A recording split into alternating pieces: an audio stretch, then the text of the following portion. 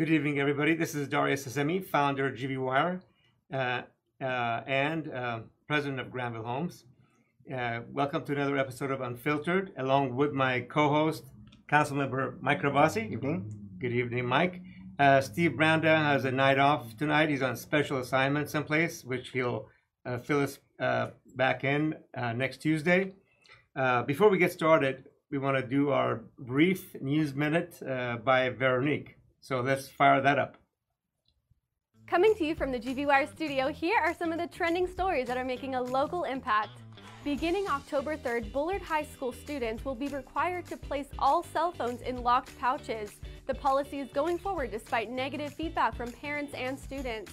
While visiting Clovis, Minority Leader Kevin McCarthy said the economy is the top issue that will win back the House for Republicans. Council members Gary Bredefeld and Mike Carbasi blocked an extension for a downtown housing project that failed to break ground after many years of delays. And we highlight food-carrying robots that the maker says will increase tips for servers.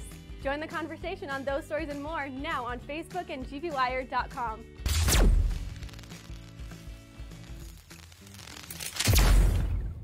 Okay, thank you, Veronique.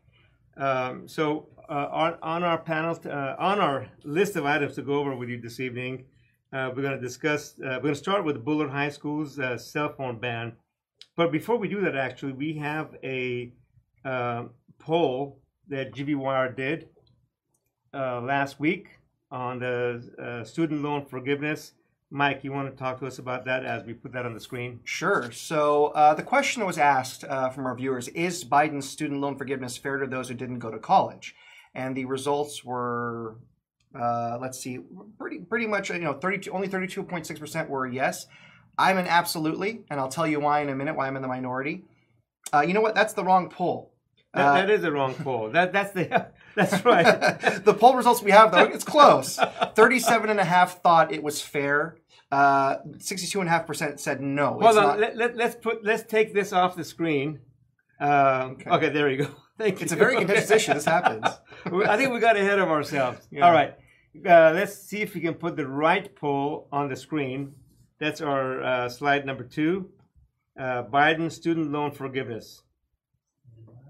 And Mike, why don't you go over some of the results while we're waiting for the... Sure. So what you're going to see is it was overwhelmingly a no. 62.5% of folks thought it was not fair.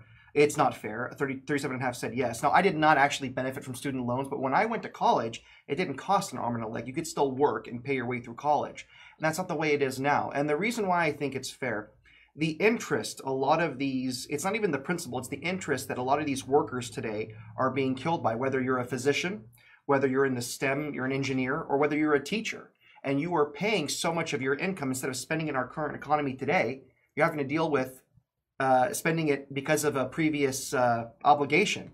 Now, we provide incentives to farmers. We give them money, all the time through the federal government. We give people on the lower end of the economic scale money all the time. So why not do that for our students that are now in a higher tax bracket so they could spend the money they're earning today on this economy rather than having to bail out the last economy? But Mike, that's my spin. Okay, Mike, how about what about all those folks that didn't go to college that now their taxes have to go and pay for these students that want their are going to have their loans forgiven? By the way, college is education, as we both have talked about, is a fantastic tool to change the world in a better way. But what about all the Americans that didn't get to go to college? Their taxes are now going to pay for folks that went to college and now they're going to have their loans forgiven. I can also think of the GIs. I can think of the veterans. Should we spend money on health care for our veterans that have, given up, so much of their time and resources and their limbs to defend our country? Yeah, so we have the GI Bill, which provides incentives not only to the current our current sailors and soldiers, but also to their families, so that they can go to school and have a reduction, or in some cases, no tuition. But the whole point is these people that go to college, traditionally they move higher up in the tax bracket, so they'll be paying taxes too to help these folks like our GIs. Right. It's all relative. Okay. We have our poll. Good. Let's put the poll up now. I think we have that. Yeah, this has been a heck of a week for me to be in the minority on some issues. Here's another one. Right. Okay. Here's our poll. You want to just read that one more time, Paul? Yeah. I mean, Mike. Yeah. Is Biden's student loan forgiveness fair to those who didn't go to college? 37.5% yes, 62.5% no. And let's also add, this is an election year. There was a lot of pressure. One of the president's promises was he would do something about this. But I can assure you, $20,000 is helpful, but it's not going to solve the general problem. But it is a step in the right direction for so many that are, are unfortunately left behind because of these massive student loans. Okay, let's move on to our. There's no questions or comments except Robert Wharton. Tired of this crap, government and stupid policies. I'm trying to think that's basically the only. Okay, Jake Whaley Watts. If anyone is traveling, avoid Shaw and Willow due to a light out. We're gonna have lots of brownouts. Looks like tonight. Right. And maybe for the next couple of days. Yeah, we even had some schools, Star Elementary in District 2, their ACs hadn't been serviced well enough, and they had to shut down, and kids went home early. So, Jeff Whitaker had a question: it's going to cause more inflation by basically giving money away to students? Any thoughts on that? No, great point, and I worry about that as well. But what I'm really concerned about is, it's not the principle. I wish the government would do more about reining in the interest, because what they took away was your ability to declare bankruptcy. I don't like anyone declaring bankruptcy, but it was a tool you had to renegotiate better rates with creditors. You can't do that for student loans. And they charge these, in most cases, the interest is more than the principal. Now, you do make a decision to go and take that risk, and I understand that. Unfortunately, these are younger people that are desperate for higher pay and a higher education, and they make bad decisions. Right. Some of them spend the money in ways they shouldn't, but the majority of them are trying to get into the higher tax bracket and pay more into the system. So this will provide a little bit of a relief. So I think what would help is, perhaps it creates inflation because now we have more people spending money in our economy as opposed to spending it to a financing agency. I'm going to jump to this. We have another video on restaurant robots at Fresno Expo. Is this going to be the future of food service? Let's play that video up next. Survey is actually an autonomous food delivery system, so it can be food delivery, autonomous busing, hosting, kind of various roles throughout the restaurant, but primarily we see serving and food running and food busing the most. We pre-map a location, so we'll come in, we have a field operator like myself, or we have a team come in, they'll set up the location, coordinate where each table point is, kind of work with the restaurant owner, get the best flow integrated so it's personalized at each location, and then we'll have it set up. So if we're doing food running, we'll actually have it go straight to the expediter location. Expediter can load the food and they'll send it to the exact table point, and then usually a server will meet it, or in some fast casual settings, actually be self-service where the guests will serve it themselves. It does the heavy lifting, or the other way around. So instead of having a busser come out and carry all that heavy stuff, the robot can meet them at the table, they can load it up, it'll go straight to the dish pit, so they're not having to carry that 50-pound tub around with them. Happy birthday! Survey's kind of there to help those servers. So if you're short-staffed, somebody's calling out, maybe that server can go from covering 5 tops on the night to 6 or 7. You can split up, make that section a little larger. So for the server, it actually helps increase their tips because they're able to spend more face-to-face time instead of having to run back, get your food, get that stuff. They're actually on the floor interacting with the customer and can help get the food. We're currently in a lot of restaurants. We're in a few different countries, Japan, Korea, the US, and we have about 8,000 robots deployed currently.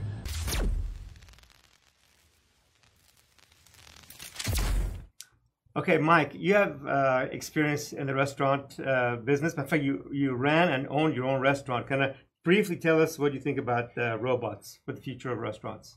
Well, maybe a flex day isn't the best time to say this, but the advantage of a robot is it can't say, I'm calling in sick.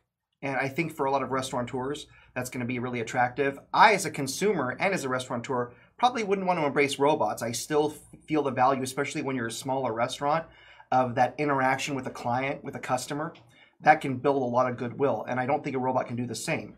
But maybe if you're a Red Robin or a place with a lot of high volume and just rapid traffic, that might actually work. I'm curious to see how consumers are going to embrace it, but I still believe in the ability for people, and I worry about robotics and how it's going to affect our economy.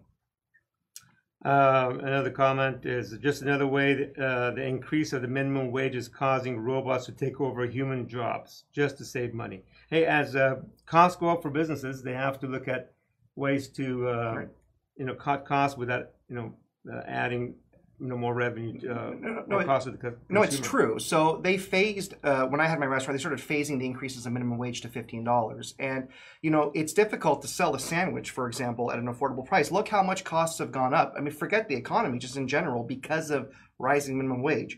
And the situation we have in Fresno in the Central Valley is very different than San Francisco. The cost of living is so high over there. But that's the problem with California. You can be a legislator from one of these higher population areas and say, we're going to do this, and then you do it, and it can devastate economies like in places like Fresno, where we don't make as much as the average earner. Okay, we're going to move on to our next topic. Just a couple of other topics for you. Cell phone ban start date now set for Bullard High School. That looks like it's October 3rd. Did you go to Bullard? I went there for a year, but I left because I heard they were going to ban cell phones. Okay. It sounds like it's going to start. There may have been some parent engagement, but it's unknown how much parent and teacher engagement there was. But they announced this, the date, October 3rd last week. That's Principal Armand Turigian, who we have invited to the show previously, but he was not available to join us. So that is rolling out. Have you heard anything from parents in your district? Well, I think our poll, which we'll probably put up in a second, is pretty indicative of how people feel. And I can tell you, in Northwest Fresno, people want to be included in decisions that are made about them. I mean, yes, we have a lot of trust in our leaders, but we still, we operate at the consent of the constituents, and Bullard is no exception of that. And what's surprising to me is, I'm called a council member, but when you represent Bullard, you're called a trustee. And I think the trust has been so eroded from that position. And I'll make no mistake, no secret of it. I'm supporting a challenger for that position. I think it's the kind of person that understands that you have to have the consent of parents. That's a good thing about elections, because this is a big plan.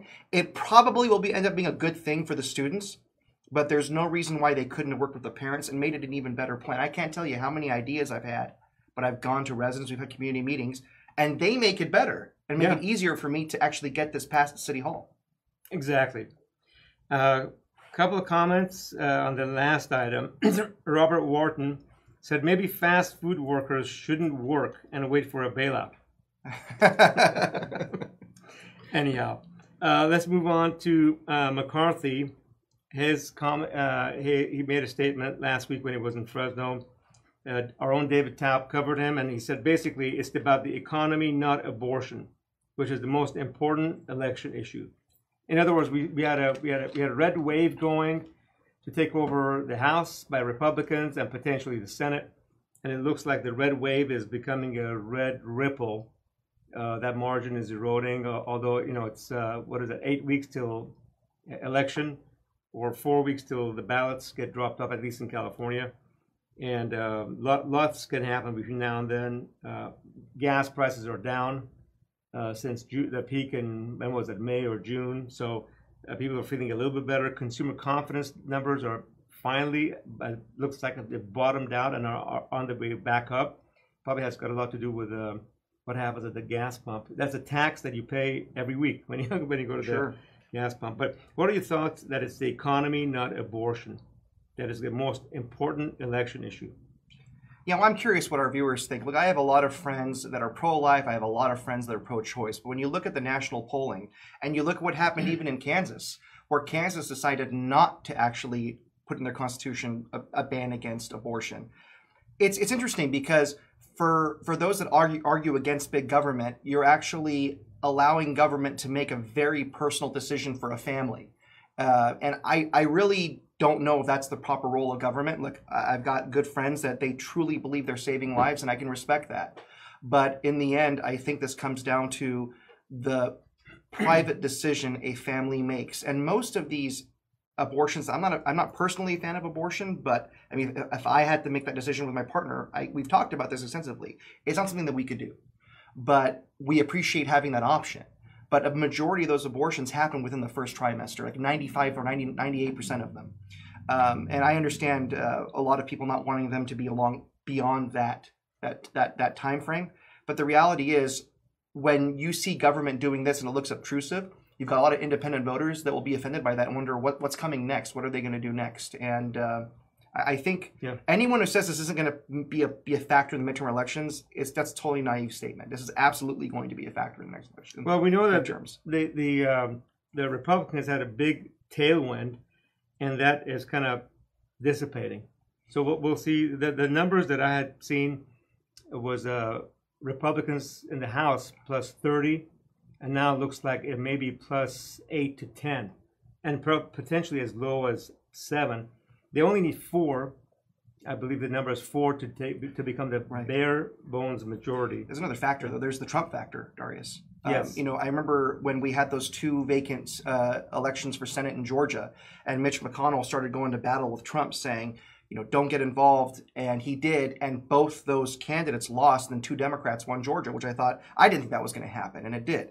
So, I mean, the former president has a lot of purchasing power still with the electorate, but when you interfere and you get a candidate that wins an election, they win the primary, but they can't win a general. Well, that takes away any hope the Republicans have ever taken over, and I think that's going to come into play as well. Okay.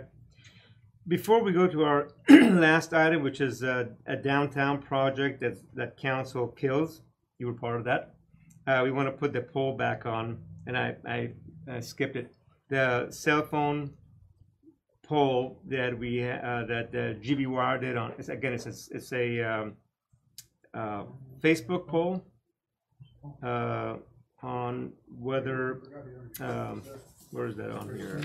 Oh, about the cell phone. Yeah. Yes. How the people feel about a cell phone ban in Bullard? And, that's the one that we had up first. Let's see if we can pull that up.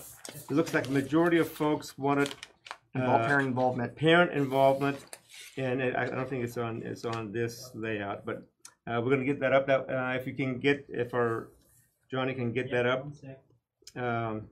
While he's doing that. Mike, the last item we're going to discuss is the council project.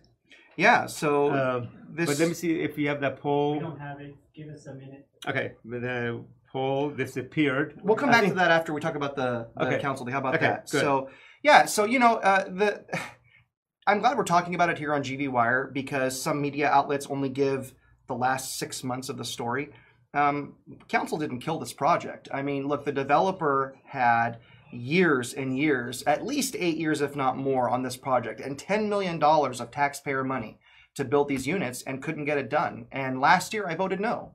And this year I voted no again. But what changed is Councilmember Arias introduced a policy in response to another project that we were not going to be extending things anymore unless it was an extreme circumstance. And I did not find an extreme circumstance. It was just more of the same. The developers have come before the council before I was on the council and said, we will never ask for another extension. We're never going to ask for more money. And they kept doing that. And frankly, I know they're upset. And look, we're human beings. We say things that make us upset. I think Mr. Nguyen probably is pretty ashamed of himself because with all that public support, he couldn't get the project done.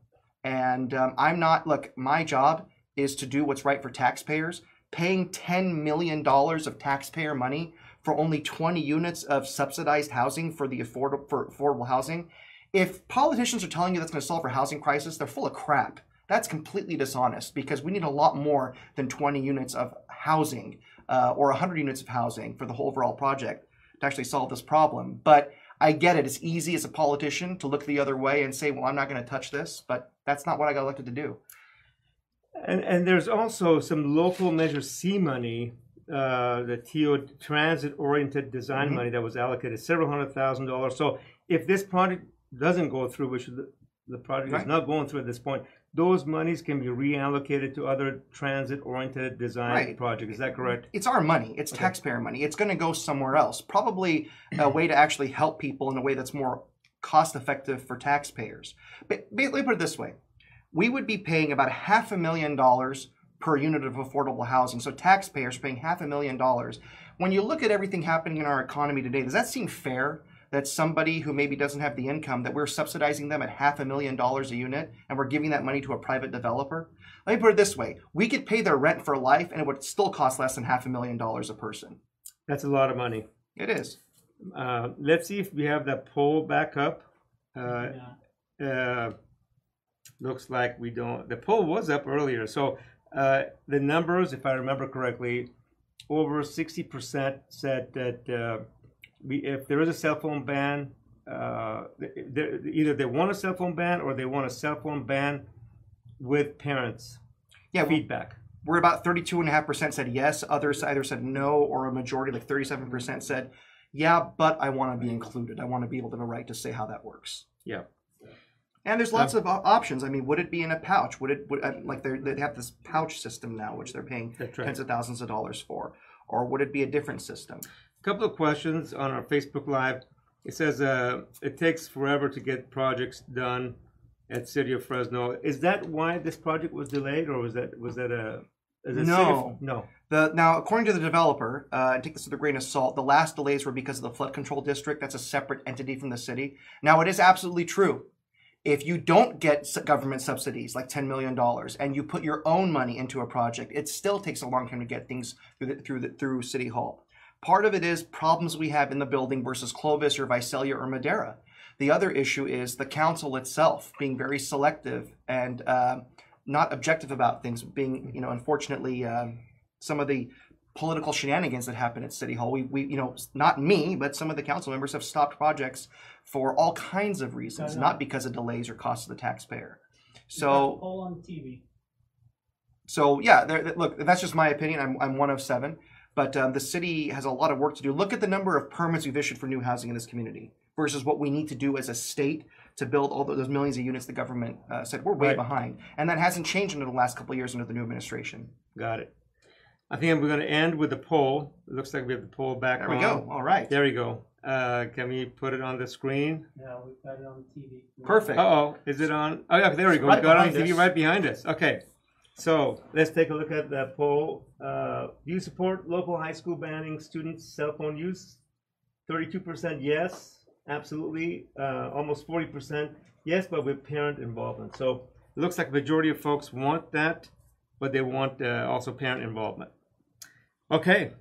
No other comments on. There's one other comment on about City of Fresno, but Tanu's fam.